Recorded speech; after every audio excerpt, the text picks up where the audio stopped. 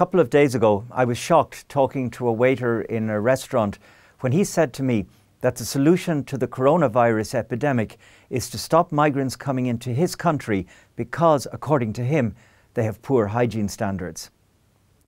That shocking remark brought home to me the extent to which the current situation is as much a one of human rights as it is of public health. Absolutely, we need strong public health responses right now, well-informed, transparently rolled out. But at the same time, we have to be very vigilant for the respect of the human rights of everyone. It's never acceptable, for instance, to target people just because of their perceived nationality or ethnicity.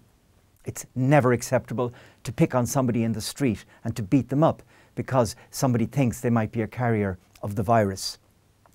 On the other hand, it is reasonable to limit some of our human rights about access to school, access to the workplace, who we can meet with in the present time.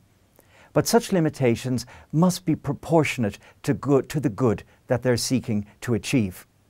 Measures like that also need to take account of the particular situation of certain groups in our society. Old people seeking access to hospital. Children whose only square meal a day comes from the schoolroom. Parents who are impacted in the workplace because of child-minding duties. And these are just a tiny number of the human rights issues that present themselves as we combat the virus. The Fundamental Rights Agency right now is mapping the range of human rights issues across our member states. We'll publish our findings in the next few weeks, together with strong recommendations on how we can fight the fake news, we can deliver for the human right to health of our people, while also respecting the human rights of everyone.